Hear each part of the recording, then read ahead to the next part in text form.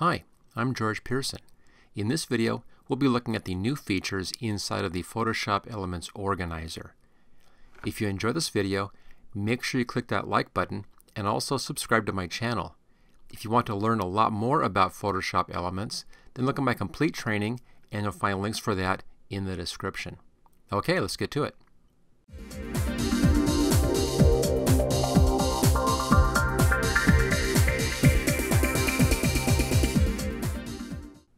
There are several new features here inside of the Photoshop Elements Organizer. Some of them are pretty interesting, some kind of so it depends on what your needs are.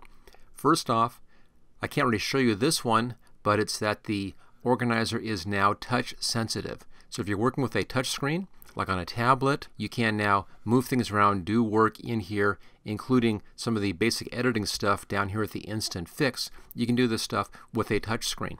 Very, very useful, again, if you're using one of those touchscreen devices. I'm working on a desktop here, so I can't really demonstrate that little tool, but just keep it in mind you can use some touchscreen stuff now. A lot of fun. Up here on Share, they've made a little change here on the Facebook and on the YouTube options for sharing.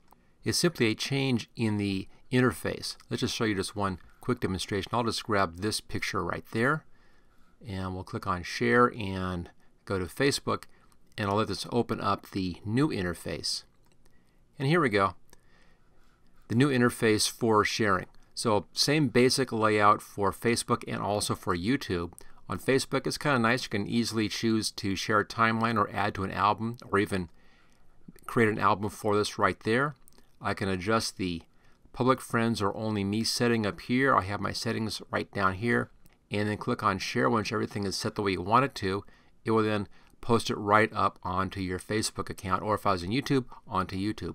Okay, we'll cancel that. So a little new interface, kind of nice, not a real big deal, but it might be important for you. One of the things that you can do here in the organizer is that you can watch folders right down there under the File menu. And I can choose which folders I want to watch. Right now I'm looking at the Pictures folder, my Google Drive folder, and my OneDrive folder. Now, this previously has only worked in the Windows version of the organizer. So if you're using a Mac, you can now do this on the Mac as well. So for your Mac users out there, this is a very, very good new additional feature.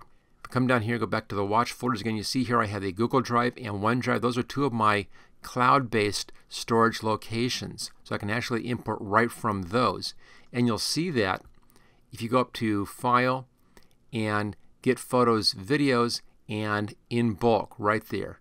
Or if you go up here to Import in Bulk, either one, and you'll see right down here there are your cloud-based services. Again, I just have the Google Drive and OneDrive installed on my system right now, but it automatically will look for those and show me any images inside of those drives. It will then also update those. So it will go online, take a look at what's online, and then bring that into my Import Media dialog box. It's a little slow here getting the pictures, but it's getting there. There we go. It's finding a few of those. So another very, very nice feature if you're using these online services. It also will do Dropbox. I just don't have Dropbox installed on my system right now. So there you go. It does those two additional things. Again, kind of creates a better connection between your cloud storage and your computer. So a nice little feature in there. Down here's a thing called Instant Fix. Now this is really useful if you're in a hurry and you want to fix some things. You don't want to spend any time on them. You don't want to go over to the editor and do any work in the editor. You can now do some fixes directly here inside of the organizer. I'm going to grab this one right here. It's kind of a dark picture. I'll grab that. Let's go up here a bit further. I have another dark one up here someplace. That's pretty dark. Click on that one as well. So I now have two pictures selected. They're both dark. I'll click on Instant Fix. Now keep in mind that this also is touch sensitive. So you can do this with touch as well. So here we go. Two pictures that are dark. Now you can do multiple pictures in here if you want to. You can also do just one picture at a time.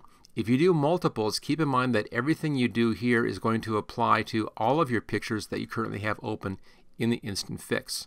So only do multiple pictures if they have the same problem. In this case, it's a lightness problem. Go right here to light. You have these different lightness adjustments. You can just grab this slider control and move it around and see how it looks. Now, again, notice that this is working on both pictures at once. Somewhere in here looks pretty good for this picture, not as good for that picture, so I really shouldn't be doing these together. But you can easily make your decision on that. But it allows you to do these kind of fast adjustments. You can do different effects in here if you want to. There's an antique effect. Here's a caramel kind of color effect. So different colorations. I'm using the wheel on my mouse right now. You can actually scroll down and look at all these different colorization effects in here. Here's kind of a frame effect, old-fashioned TV frame effect right there. So lots of stuff that you can play with. Again, real fast, easy to do, and you can do multiple pictures this way. You can look for red eye, you can crop into your images, you can try to do a smart fix. I found on testing the smart fix really does not do very well. There's the before and there's the after of the smart fix, and with that frame. Looks kind of weird. I'll just undo that. There we go. You can undo and redo right down here, bottom left-hand corner, or reset to the original. There's the reset. But we have clarity, which is kind of a vibrancy setting in here. Color adjustment, light adjustment, the smart fix that I'm not really happy with. The effects, red eye, and cropping. So you can do all of this stuff. And again, you can do one picture at a time or multiple pictures. The nice thing about this, let me just click on done here. The nice thing about that is you don't have to go over to the editor to do this. If it's just a real fast fix, you can do it right here inside of the organizer. Real useful. For instance, if you're out with your tablet, you're taking pictures out there, you want to do a real quick fix with your tablet right in the organizer, you can go ahead and do that with the instant fix. And again, it's also touch sensitive as well. So nice new little feature right there. Now the next one, those next two actually are up here under the search. The search has been updated, and this is probably the best new feature in the organizer. If you use search a lot, this is a great feature. Now there are problems with it, and I'll discuss that as we go through. What it does is it opens up this new search. Notice that all my pictures are kind of shown in the background there. We have different options down here. At the very top we have smart tags. When you bring new pictures into your catalog, into the organizer catalog, they will be looked at and then given tags and tagged in sets automatically. And it can help you save a lot of time. And this is one of those little problem areas as well. Let me just show you a few of these. Here's animal. Sure, cats are animals. That's fine. Nature, that's fine. Forest, close enough. That's a deer. That's right. Wildlife is fine. Pet, that is a pet. That's fine. Cat, that's fine. Kitten, actually there are no kittens in that shot, so that's not exactly right. Garden, not bad. But it will make mistakes. Here's a good one. There's my cat listed as a dog. Actually found 8 of my cats as dogs. Obviously cats. Oh, actually this isn't a dog, this is a Arctic fox. Like a dog, I suppose, close. So cats, cats, cats. That's a deer. There's no dogs in there. So it kind of messed up on that one. Horse, that's a deer. Farm, it's not a farm. So again, hit and miss sometimes. There's a picture of my cat. It called it a bird, so it's not a cat. This is a picture of a Japanese garden. It's not a beach, but it thinks it's a beach. Zoo, maybe yes, maybe no. Plant, boat, that fits. Fountain, there's no water there. It isn't a fountain, but that's okay. Stag, good enough. Lake, pond, close enough. They're all right.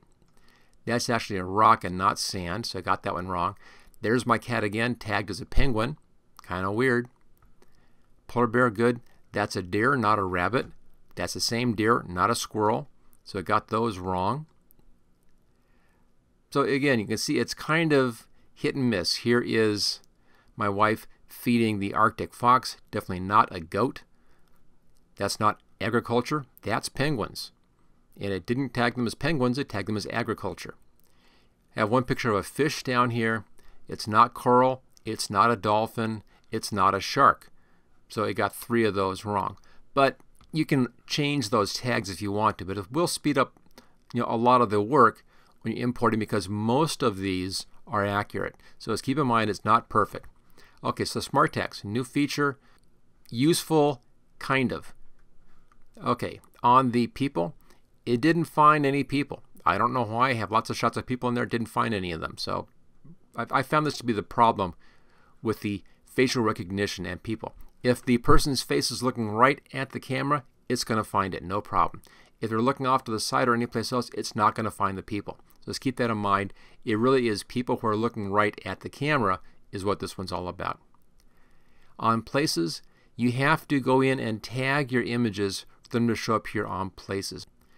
On dates, it does. It goes through and it finds the dates of the picture were taken. That's taken right out of the information, the metadata for the file, so that's easy to do. Folders that they were brought in from, that's fine. Keywords, I put in these two keywords as tags. I did that already, so it did do that for me.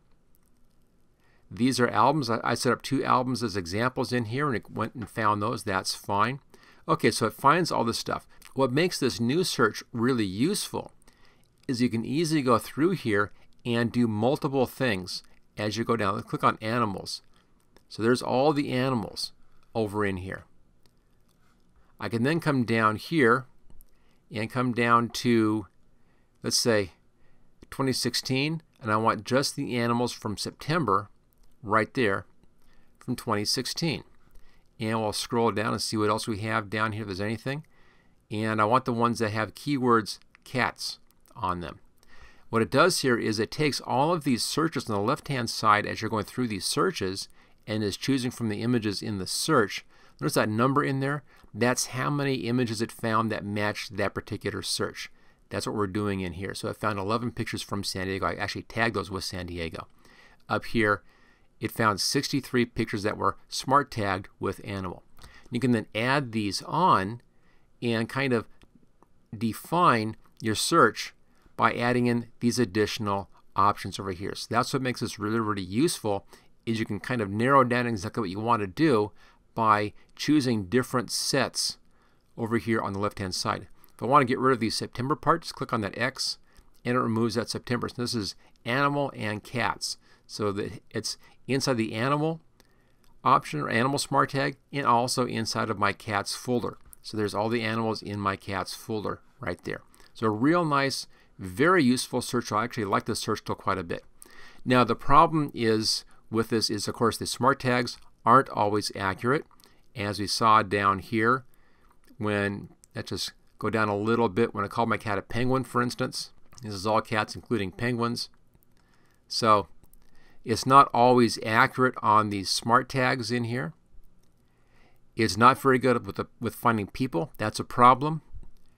With the places, you have to do this manually ahead of time. It does this automatically. It does folders automatically. Keywords, you have to manually do the keywords to make this useful.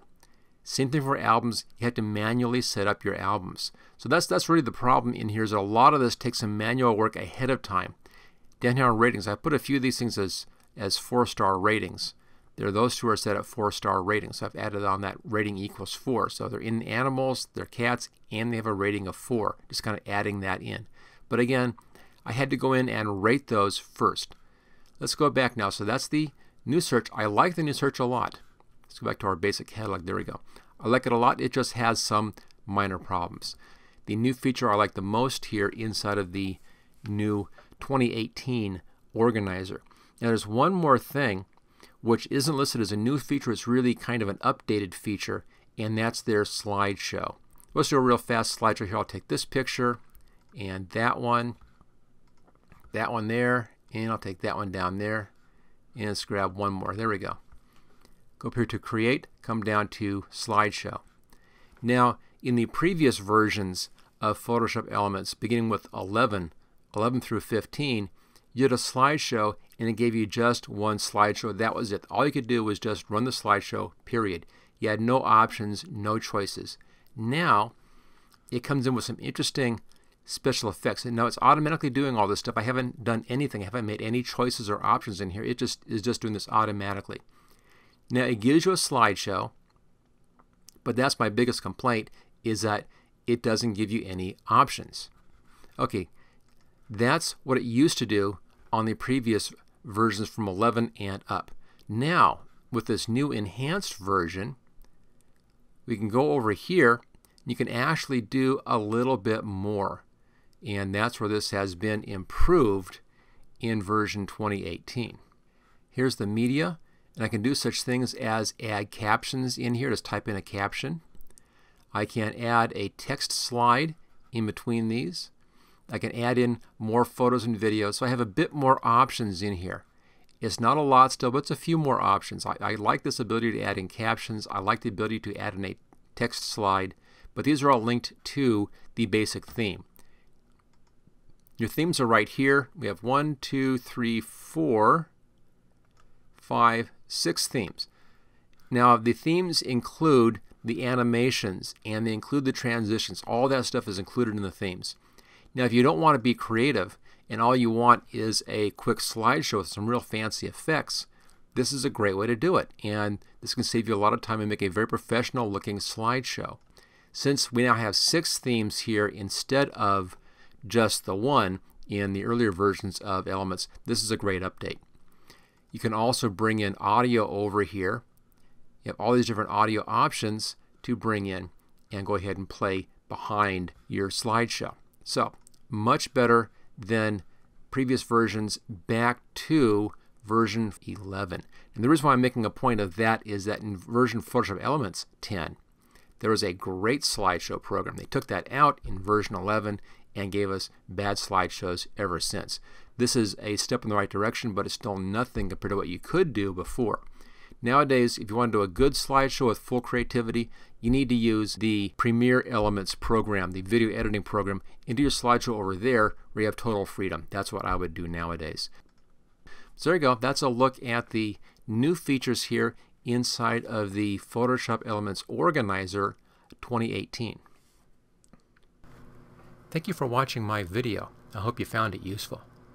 If you like this video, click on the like button below to let others know. You can click the subscribe button so you don't miss any of my videos in the future. I'm frequently uploading new training videos. Don't forget to check out my website at howtogurus.com.